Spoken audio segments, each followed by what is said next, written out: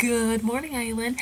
It's Thursday, April 19th, and you know what that means? We're talking about the feminist art movement. I've got my dungarees on, I haven't shaved for weeks, and I hate men.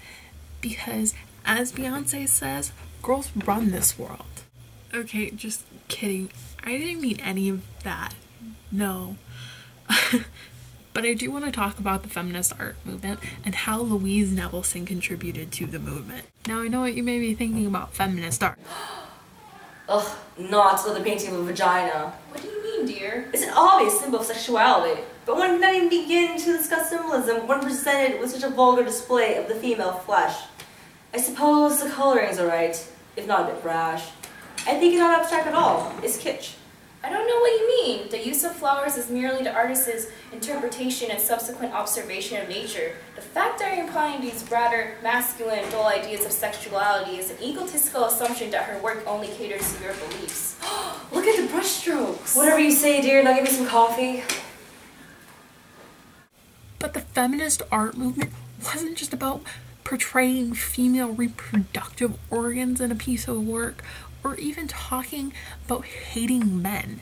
It was so much more than that, Island. Feminist art started because women wanted to be able to validly express their experiences and the hardships that they faced through art. They also wanted their work to be recognized by their peers and possibly featured in museums and not just considered a hobby kid's craft. Louise Nevelson's enigmatic personality was one of the main reasons she was able to shake the male stigmas in the art world. She constantly challenged what it meant to be feminine, whether it was through her work or if it was how she was expressing herself while she was dressing. She dressed distinctly feminine.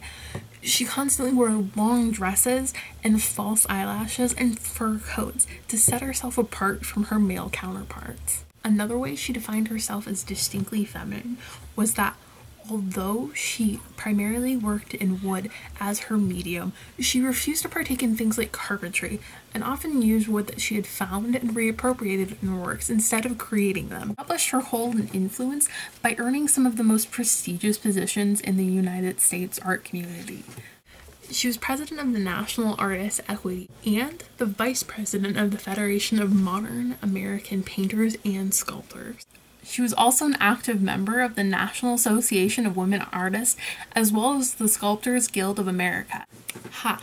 Take that, Hillary Clinton. After being featured in the 16 Americans exhibition, her career blew up. Louise Nevelson was being hired extensively for commissions. Some of her works during this time included works like the Sky Tree in front of the Embarcadero Center in San Francisco, as well as the Chapel of the Good Shepherd for St. Peter's Lutheran Church in Manhattan. So, to answer your question, Eileen, Louise Nevelson was never concerned or deterred by the fact that the contemporary art world might not have a place for her as a woman. And while she wasn't as heavily debated as some of her male contemporaries, she was still discussed in Lyndon Naughlin's famous 1971 essay, "Why Have There Been No Great Women Artists?" And she was cited as a major influence for the incoming generation of female artists who were attempting to establish the identity of femininity. Louise was inspired by male artists, but that doesn't mean she didn't inspire female artists while also inspiring male artists. Some of the most famous people she inspired include that of William de Kooning and Mark de Severo. I don't think controversy makes the artist, Eileen. I don't think gender makes the artist. I think the artist makes the artist, as well as the attitude they put into their works and the mentality they express through them. Eileen, I'll see you on Monday.